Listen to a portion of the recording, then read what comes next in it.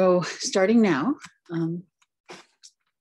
hi, just want to thank the Animals and Society Institute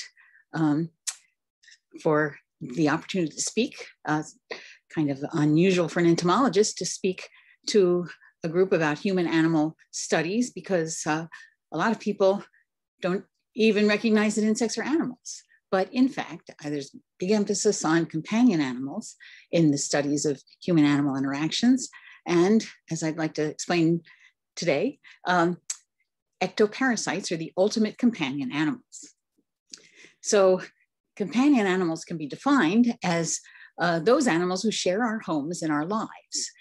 Because we consider these animals to be family, they are family. Companion animals enjoy more legal protections than other animals. Well, over the course of human history, our closest companion animals have actually been the invertebrate ectoparasites that consume our blood and skin and other tissues. They're not legally recognized or legally protected, but in fact, dozens of species of arthropods share our lives and our homes, and often our vertebrate companion animals. And there have been many, many interactions over the history of our species. And it's worth taking a look. Now, universal disgust toward human ectoparasites is a relatively new attitude.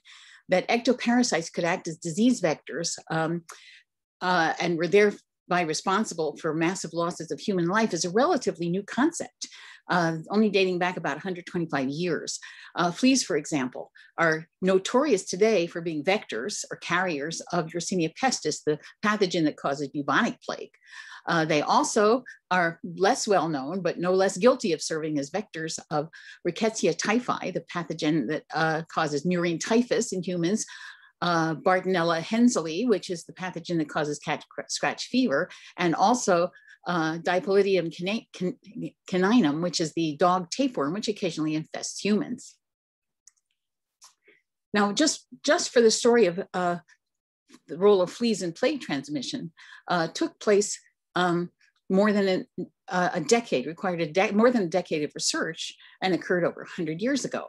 In 1894, Alexander Yersin in Bombay and Shibasaburo Kitasato of Japan almost simultaneously described the bacterium Yersinia pestis in victims of plague. 9 years after that, British entomologist Charles Rothschild was the first to describe the species of flea that turned out to be the principal plague vector, the oriental rat flea, Xenopsila chiopus. That was in 1903. And in between, a French physician, Paul-Louis Simon, working in Pakistan, demonstrated that flea bites were important in plague transmission. And he completed the life cycle of plague transmission by finding the plague bacilli themselves in the guts of fleas. So the facts were all there, but in fact, the idea seemed so implausible that it wasn't widely accepted for at least a decade. And the only precedent at the time, and the reason for the reluctance to believe it, is that mosquito transmission of malaria, the only other example known of insect-borne diseases of human pathogens, wasn't demonstrated until 1897. And the fact that we've been oblivious to this association that we have between arthropod vectors and human health ignores the fact that we have been objects of selection pressure, evolutionary selection pressure from ectoparasites that may be responsible for making us human. In other words, evolving the traits that differentiate humans from other primates. These include upright posture, lack of body hair, opposable thumbs for grooming others, not yourselves, big brains in the formation of social groups. It's been postulated, here's one particular scenario, that when we differentiated from primates, one path responding to suction pressure from ticks led to a selective advantage for primate ancestors that lacked body hair. Now, the advantage is you are better able to detect and remove parasites. The disadvantage is there's no hair for your offspring to cling to.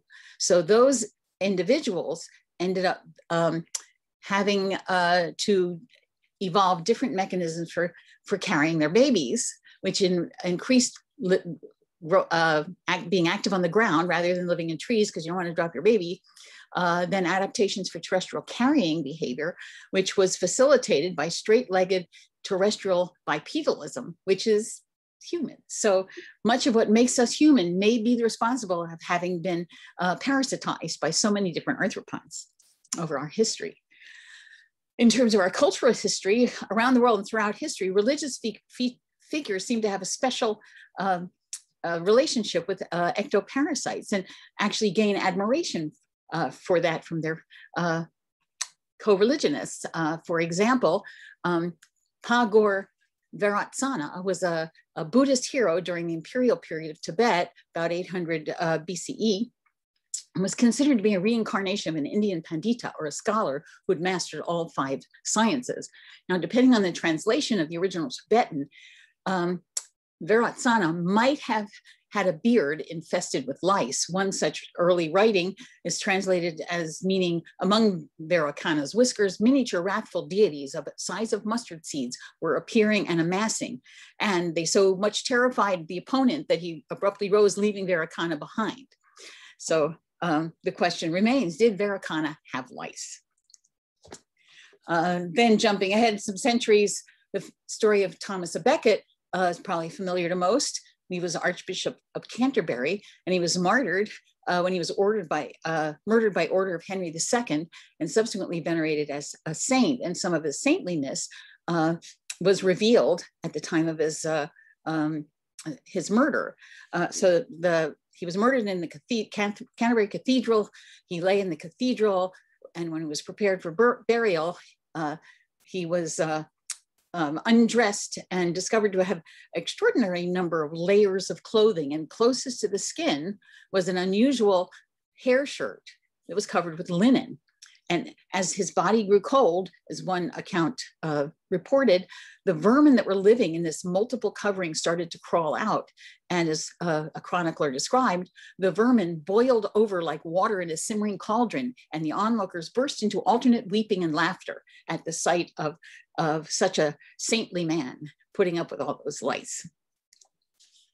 Now, St. Louis of Toulouse in the 13th century was born of royal blood, but he renounced his inheritance and dedicated his rather short life to serving the poor, neglecting his own physical needs to the extent that he, quote, rejoiced to find a flea in his habit and, quote, abhorred materialism, according to Toynbee, St. Louis of Toulouse. Then there was St.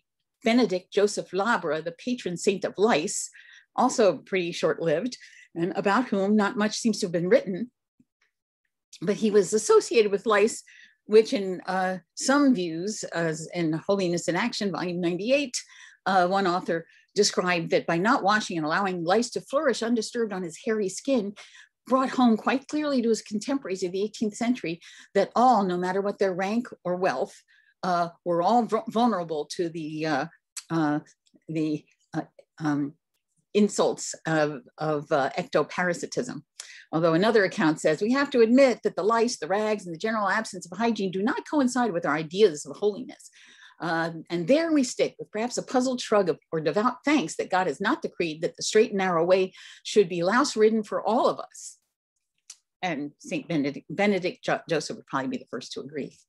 Now, in secular life, before people were aware of the potential deadly consequences of consorting with fleas, their intimate association with humans, particularly of the human female variety, seemed to inspire amusement and voyeuristic thoughts among men in many countries throughout Europe, at least as reflected by an entire genre of literature called flea literature, or in German, Flohliteratur. Now, the oldest example of the genre is the story Von dem Ritten and von der Floh, The Fever and the Flea, written about 1320 by a Bernese friar named Ulrich Boner. One of the many parables published in a volume called Der Edelstein, which was penned to illuminate the evils and errors of the world. One historian wrote about this collection, to what lengths of realistic frankness, not to say coarseness, the 14th century would go in its protest against chivalric convention was exemplified by this tale describing the intimate experiences of a flea and a fever alternately visiting an abbess in a convent and a working woman scrubbing linens in a washtub. Now, the flea motif enjoyed considerable popularity for humorous and satiric writing due to the sharp contrast of the flea's biological significance as an irritating parasite and with its symbolic significance as a sexual go-between, politician, and, oddly enough, scholar.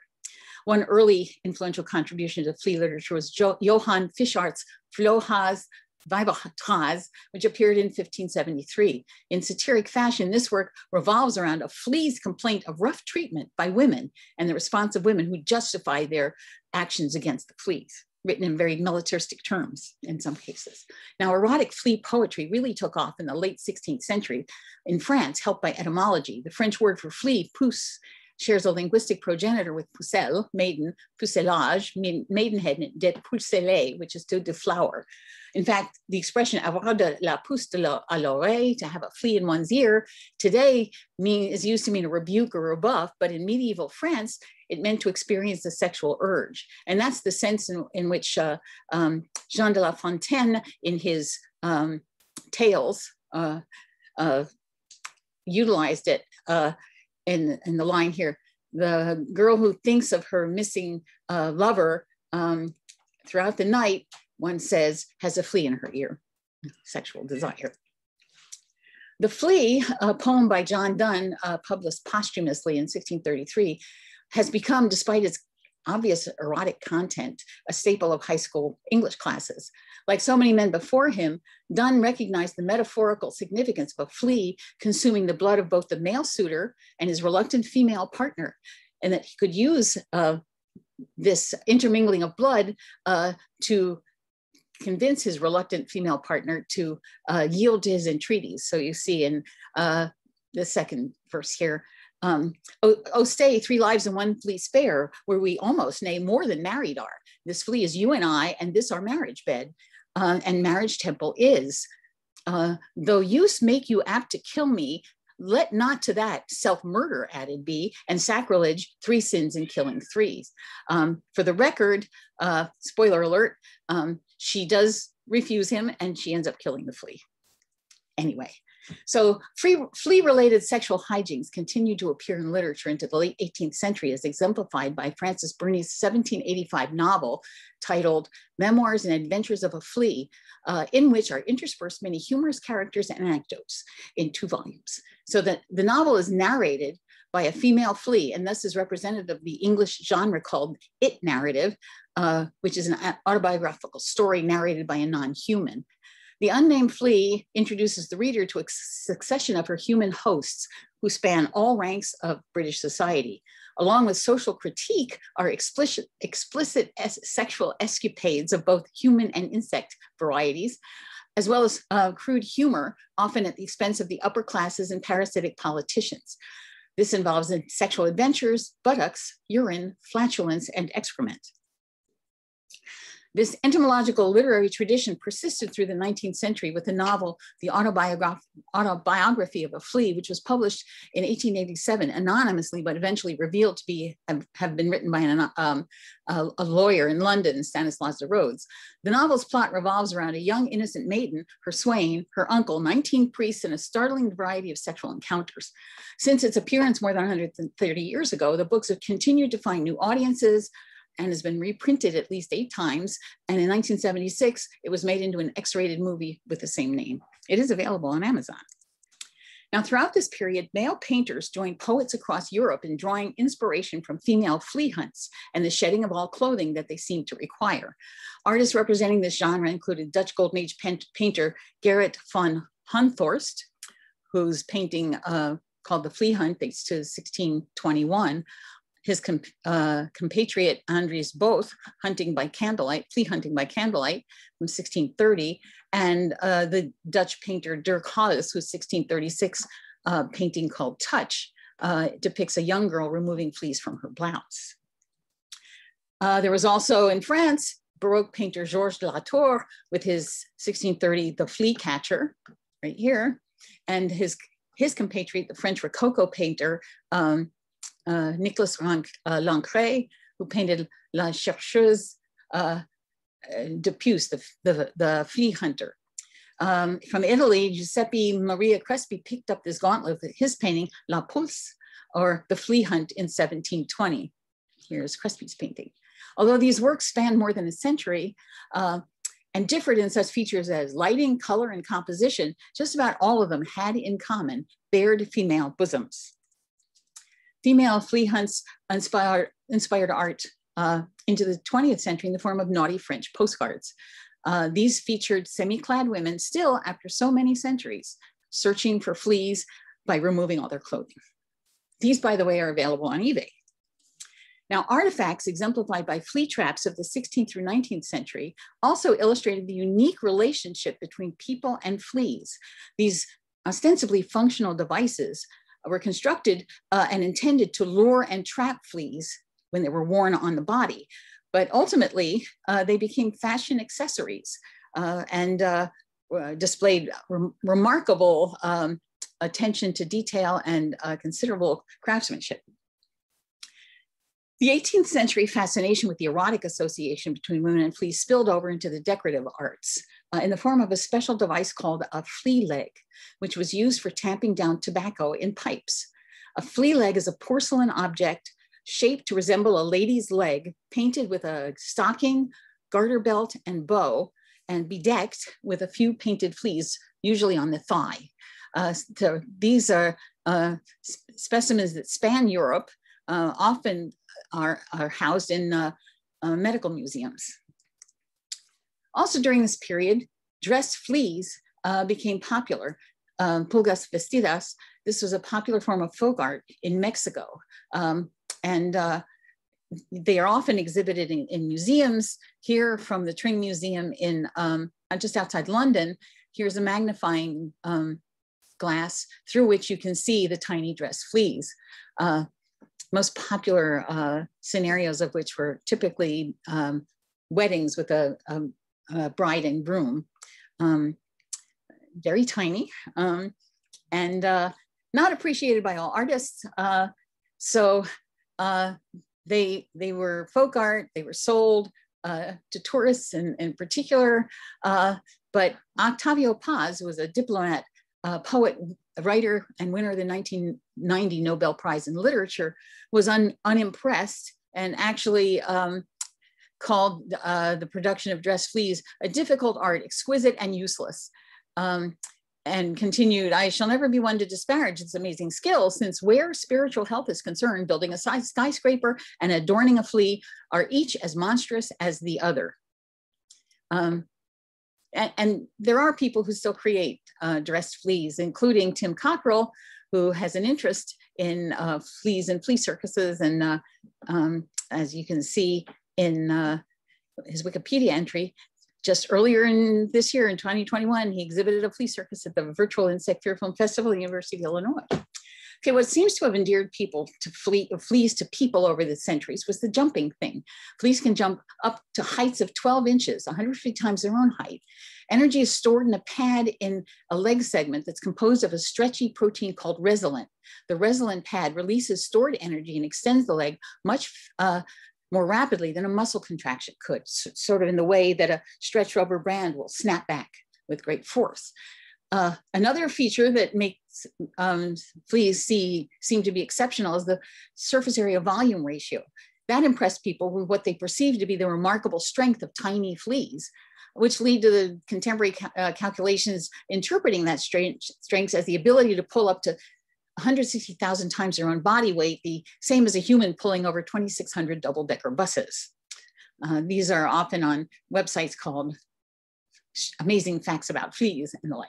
Because they're so small, scientific studies of fleas were few and far between until magnifying devices were available. In his landmark 1665 book, Micrographia, British scientist Robert Hooke was the first person to produce an image of a magnified flea using 4 fold-out pages to capture all the minute details. His admiration of the flea is evident in the text describing what he saw. All over adorned with a curiously polished suit of sable armor, neatly jointed, continuing, very plainly manifested, such as no other creature I have yet observed has anything like it. Dutch microscopist Antony van Leeuwenhoek was similarly impressed by flea morphology. In his letter to written in 1693 to the Royal Society and subsequently published in a journal, he created a drawing depicting the morphology of the human flea, about which he remarked, since we see them so plainly that the flea is endowed with as great perfection in its kind as any large animal, all whose limbs can be seen with the naked eye. He was similarly impressed with its jumping prowess, writing, "Now if we reflect on this wonderful and complicated formation of joints in a flea's leg, we shall cease wondering that it can leap to so great a height as we see." Oliver Goldsmith's History of the Earth and Animated Nature was first published in 1774, recognized that fleas were the enemy of mankind. He had a separate chapter devoted to fleas, separate from insects in general and insects with wings, where he acknowledged the bloodthirsty disposition of the flea makes it the enemy of mankind, as well as the dog, cat, and several other animals. But he concludes his section on fleas by saying these animals are endued with a degree of strength for their size that at first might exceed credibility. Had man an equal degree of strength, bulk for bulk, with a louse or flea, the history of Samson would no longer be miraculous. A flea will draw a chain 100 times heavier than itself, and to compensate for this force will eat 10 times its own size of provision in a single day. Even the eminent British entomologist William Kirby, who wrote the first entomology textbook in 1815, Introduction to Entomology, or Elements of the Natural History of Insects, remarked very unscientifically, "Don't you like fleas? Well, I think they're the prettiest little merry things in the world. I never saw a dull flea in all my life." Once revealed by magnification, the intricate morphology of fleas provided an inspiration and challenge to artists and craftsmen. In 1578, watchmaker Marc Sgalliot is thought to have been the first craftsman to use fleas to demonstrate his skills by equipping a flea with a tiny chain and a tiny lock that contains 11 separate tiny pieces. The popularity of these flea-based miniatures increased as microscopes became more widely available to the general public. And these displays of these miniatures actually became public attractions for which one paid an admission price here in this example of 1 shilling to see things like a landau, which opens and shuts by springs, hanging on braces, with 4 persons therein, 2 footmen, a coachman on the box with a dog between his legs, 6 horses, and a postilion, all drawn by a single flea. Now, the combination of flea behavior and human craftsmanship led to the creation of the flea circus, credited to entrepreneur Louis Bertolotto, who beginning in the 1820s, presented an extraordinary exhibition of industrious fleas on Regent Street in London, which proved to be an immediate and durable attraction. Initially, the human flea, Pulex irritans, was a species of choice in flea circuses because of its large size. It could be seen by a larger crowd. Here's a flyer illustrating a flea circus put on by Bertolotto, featuring a mail coach ballroom and most spectacularly a reenactment of Napoleon's defeat at Waterloo, featuring the 3 heroes, the Duke of Wellington, Napoleon Bonaparte, and Prince Blücher, riding on fleas with gold saddles, and etc. Flea circuses proliferated throughout the 20th century, with cat fleas, Tinus phallides felis, replacing the human flea, which by that point had become actually rather rare. One of the most famous of these flea circuses was in Times Square. It was there for many years. Was run by Roy Heckler, who got some newspaper attention in 1946 when he claimed that his fleas wanted to have a union election and that wanted to be represented. See, you can see here, we want a union. Heckler's fleas. So in the newspaper article, majority vote may make them members of the amusement clerks and concessionaires employees union local 1115C Retail Clerks International Protective Association. So here you see Heckler and the fleas here on the whiteboard, keeping a close watch. The flea representatives are here casting their votes under these watchful eyes. So flea circuses today are memorialized in museum resistance exhibits, such as in Baraboo, Wisconsin, and Circus World, where there's a flea circus exhibit, and by active flea circuses. There are a handful of people who make a living touring the country and the world with their performing fleas. People today are still amused by the concept of fleas in board games, including those that reference flea circuses, in video games, some of which reimagine digital flea circuses, and others of which create a whole new virtual world for performing fleas. Stuffed animals that are cat toys here, dog toys, other pet toys, patterns for crocheting, and even promotional objects for pesticide manufacturers. Now, as new forms of artistic expression evolved, fleas continued to feature early and prominently. For example, in moving pictures, in cinema, fleas began almost at the moment that movies began, right after the turn of the century.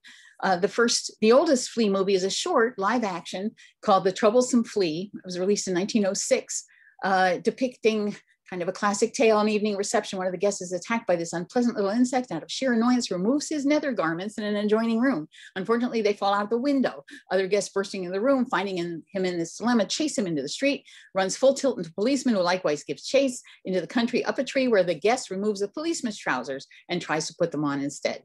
The first animated flea film, as far as I know, is Bobby Bump's Pup Gets the Fleaenza in 1919.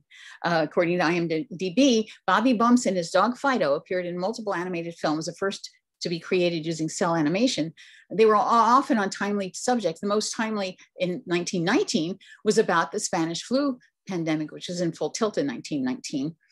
And within this movie, Bobby and Fido, his dog, figure out that the fleaenza is caused by fleas, little animated fleas. Bobby Bumps gets fleaenza. And the very first scene, the film opens with Fido appearing wearing a mask in 1919. So mid-century, Warner Brothers animators had a penchant for puns and fleas. Trend is carried on, continued carried on by other animators. You can just see a few examples from Warner Brothers. An Itch in Time, and here is the Blue Plate Special, where a flea is going to work on both these hosts. A horsefly flees, what price fleedom, to itch his own, flee for your life, and starting from scratch. And 21st century anime has continued with the tradition with fewer puns, although I'm not fluent in Japanese, so maybe there are more puns than I know of. But there are entire storylines that revolve around flea characters, including Miyoga, a male flea yokai, and among other flea yokai, tiny cartoonish demons that share certain characteristics with fleas, the smallest beings that belong to the demon world. A number of others animes feature fleas or characters inspired by fleas. So I guess in conclusion, we really have to face the facts that according to recent molecular studies of class Insecta, where the ancestry of fleas could be nailed down, it's clear that fleas have been sucking vertebrate blood for almost 300 million years and sucking human blood for as long as our species has been in existence. It's likely they will be influencing us for the foreseeable future in ways we can well imagine and in other ways we can't even begin to imagine. So with that, thank you so much. I hope you think about what I've said next time you kill whatever fleas you find on your pets with my blessing. Thank you.